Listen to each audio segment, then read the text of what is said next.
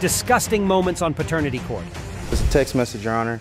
I received wasn't supposed to come to me, and a word was misspelled. It was a word. A few days later, she had on a tight clothing, little skirt, breast out, and next thing you know, one thing led to another. We started flirting with each other back and forth.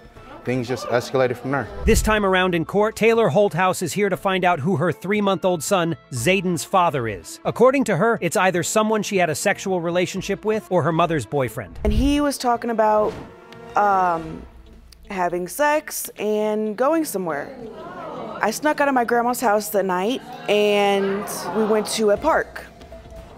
And what happened at the park? We had sexual relations. So you got a phone call while you're at your grandmother's house? Yes, Your Honor. This guy is an absolute weirdo. Imagine having this type of relationship with your partner's daughter. Judge Lauren and everyone in the courtroom was beyond disgusted upon hearing this altercation, and Mr. Shinwald said this. He had kind of manipulated both of us, saying that I told her about what we did, and I never said anything, and she said that he told her about what we did, and he never said anything. And who confessed? Actually, I confessed. You did? Yes, ma'am. Were you also still sleeping with her mother during that time? Yes. So apparently after she sent that text message, Mr. Shinwald called her and asked if she wanted to have a good time, and she readily jumped at the chance. They went to a park and did the deed there. This went on for about 6 months. Did she ever almost catch you? Yes. And when she did, what happened? She caught me standing in front of her, my pants unzipped. She was really furious and upset, and we basically got into huge arguments and fights about things that were going on. And Judge Lauren straight up told this dude that this type of behavior was beyond weird. Mr. Shinwald remarks that he got caught having intimate relations with Taylor, which rightfully caused Taylor's mother to lash out at Mr. Shinwald. I had to sneak out and go tell Mr. Shinwald that it could be his, maybe. You were honest? Yes, Your Honor. So, Mr. Shinwald, I'm guessing at this point, hoping, she throws you out at this point. Taylor was very honest and told Judge Lauren that there could have been 2 possibilities, Mr. Shinwald and another man. What makes this situation even worse is that Mr. Shinwald just had a child with Taylor's mother. He's admitted he's been carrying on a sexual relationship with your daughter. At the same time, he was in a sexual relationship with you. Yes. Did they deny it at first? Yes. But your intuition told you something was going on. Right, because my daughter was acting funny. Things get more messy when Miss Holthouse reveals while they were messing around unbeknownst to her, her mother was pregnant with her sister, Mr. Shinwald's daughter. So her sister and her son are just 8 months apart. See, this is tearing you apart. How long have you two been together? We had originally met 20 years ago. Wow. If you've known her on and off for 20 years, then you knew Miss Holthouse when she was a baby.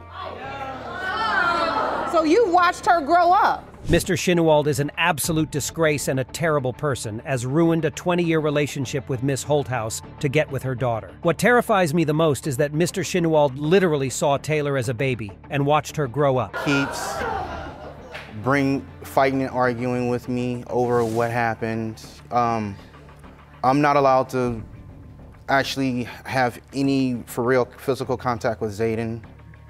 Because if I do, she complains that I'm being too fatherly towards him instead of being a grandfather towards him. What makes this situation worse is that Mr. Shinwald and Miss Bogardus have been together for over 20 years, meaning he actually saw Miss Holthouse grow up and even helped raise her. Now this is just straight up creepy. Mr. Shinwald admits he does look a bit like his daughter. If right now, Miss Holthouse,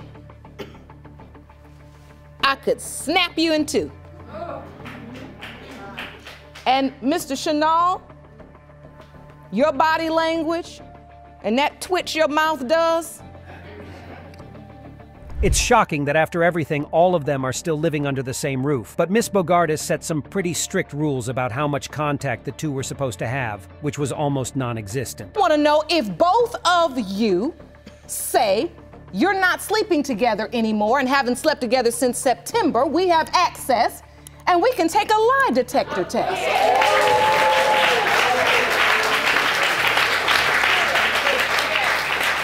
It sure would calm your wife-to-be's fears. Judge Lauren has done this for many years, and she can sense when someone is uneasy or lying. Judge Lauren announces that the two will take a lie detector test to determine if what they said is true in regard to when they were last intimate with each other. Just to go back to being normal.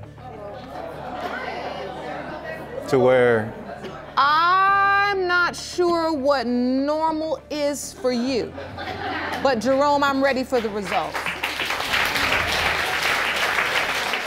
Judge Lake asks them if they'd be willing to take a lie detector test to see if they're actually telling the truth, and they both decline. With that, she knows that revealing the paternity results is the only thing left to do here. You are not his father.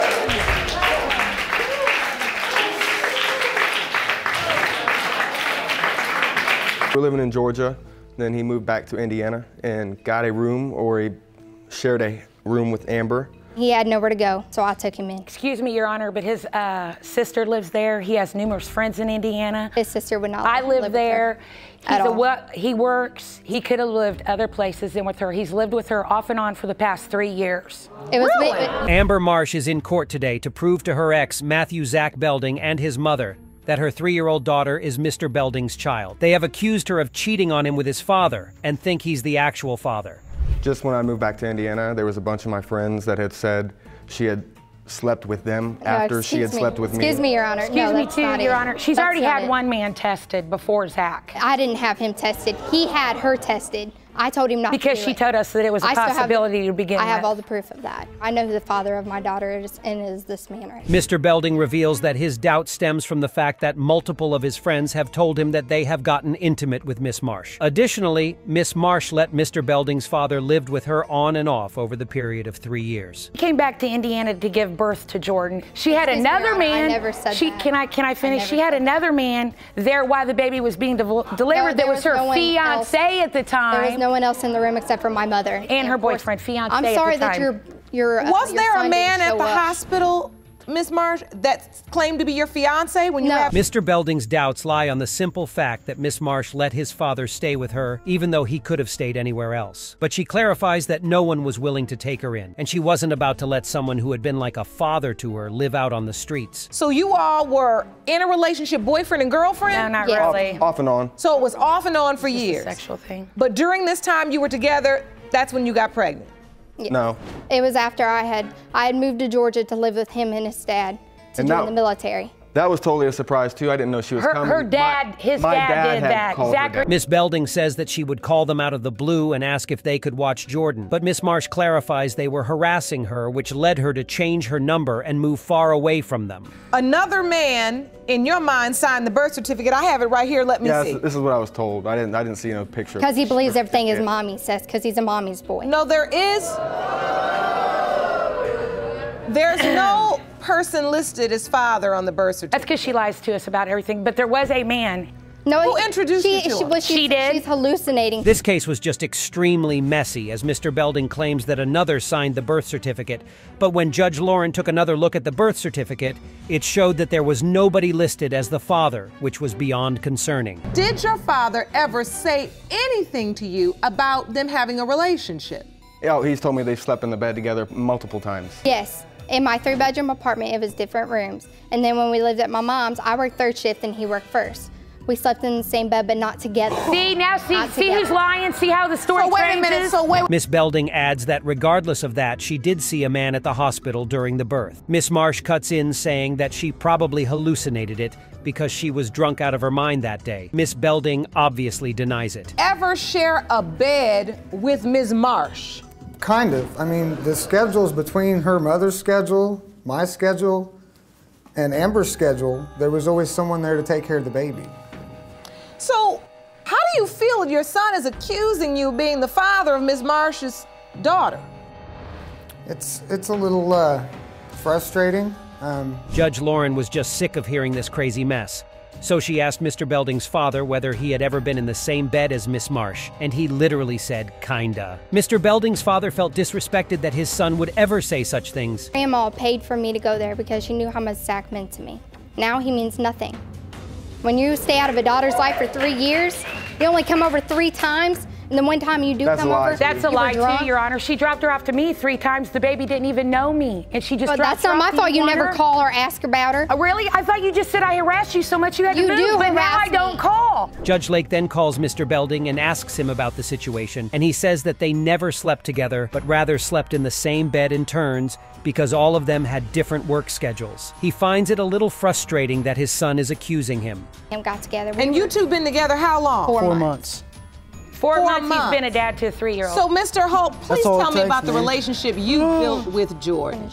It's just an everyday thing. I mean, you got to be a dad to do everything. You know what I mean? You got to get a job, take care of the baby, play with her. I play every day with her.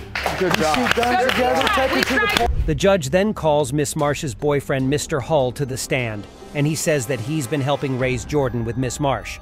Miss Belding cuts in saying that even though she had a boyfriend, she slept with her son a couple of months ago. Feeling like Mr. Belding, do you feel like you've been I'm shut upset out? because this guy 2 months out of nowhere thinks he's the father of what could be my baby.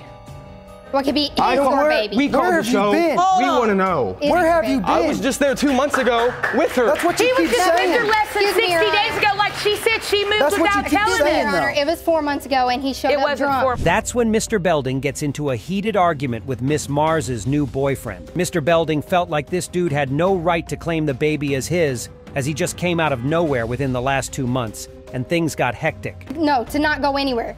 Because he was hung over. The only reason why he came over because he was hung over. Now we're getting to the truth now. So, when you had him come over. No, he came over by himself. He knocked on my window. Like I do all the time to in the go middle of the see her. night. Like he tried And to she go slams see the door Jordan. in my face. Just went there last week to see her. Moved without telling me Last nothing. week, last week Move. when You don't even know where we live. Not That's what anymore. you I just said. Miss Belding warns him that he won't be in her life for long since Miss Marsh has a tendency to go through men like toilet paper. Even Judge Lake is appalled by her words, and after settling her down, asks Miss Marsh why Mr. Belding was even in the bed with her. Are not Jordan's father. Thank you. I already knew that. Thank you. Are her father. Thank you. That's my baby. That's our baby. That's my baby. Not yours. Think so? Mine. You think Stay so? right here. Mine. Stay right Think here. so? Now, it's sketchy that Miss Marsh says Mr. Belding wasn't present in her daughter's life, but at the same time says that she moved because they harassed her. Honestly, Judge Lake has heard enough and gets on with the paternity results. Determined that is the truth. There you go, buddy. I told you. So, you know now. That they haven't had any sexual activities yet. Exactly. And so you can put that to rest. Despite his initial attitude towards Jordan, Mr. Belding is suddenly possessive towards her, and so is his mother. With that said, Judge Lake then moves on to reveal the lie detector test results. Miss Marsh was asked if she had a sexual relationship with Mr. Belding. Known for a man named Kimball to be my dad. I called him one day for the daddy-daughter dance, and instead of his response being, yes, I'll be there, it was, your mother's still lying to you, not your dad, you need to go find your real dad. How cruel. Today in court, Phelan Hannon is here to find out if David Dorsey is her biological father, since the man she knew as his father told her when she was 13 that he wasn't her father, and her mother on her deathbed told Miss Hannon that Mr. Dorsey was her actual father. After my mom's passing, I moved away. My grandmother got sick, so I came back. I was actually at work, walking down the hall, and she was calling me Melanie.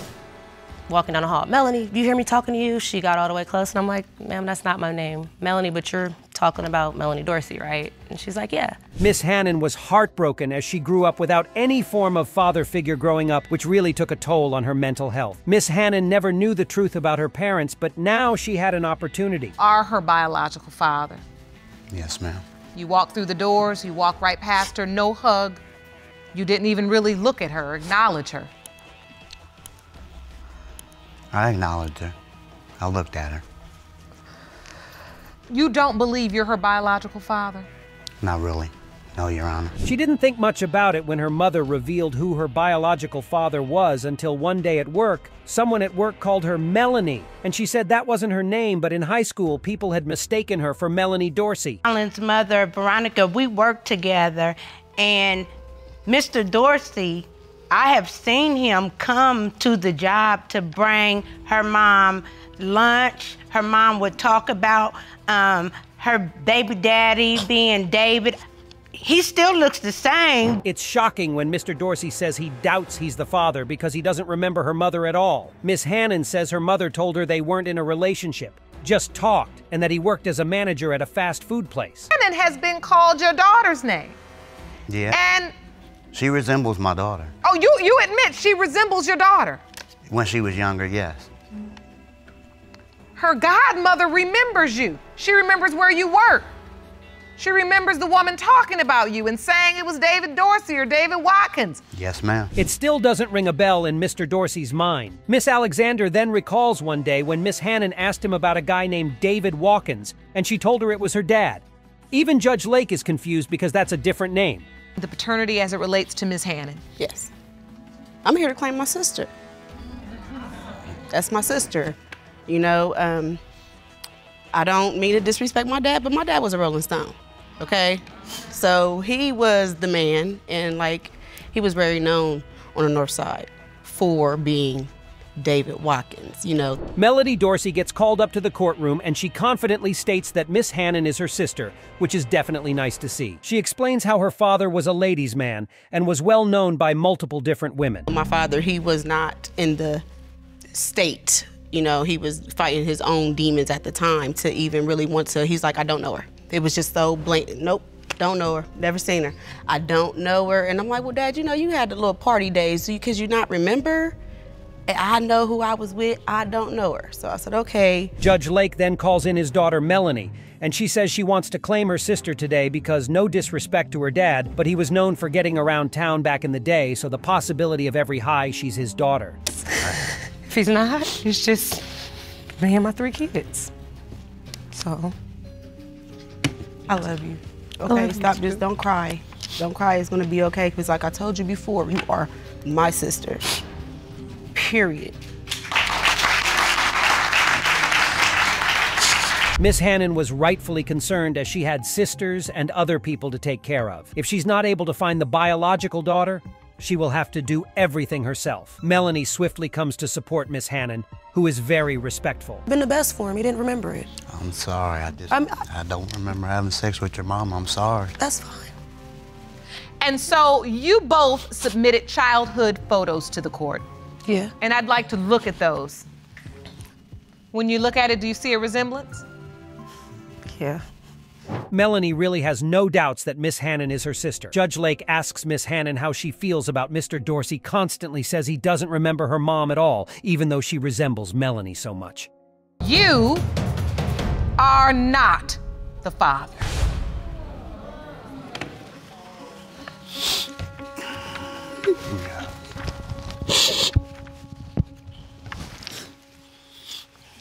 I'm sorry. No, don't be sorry. You are my sister. That doesn't matter to me.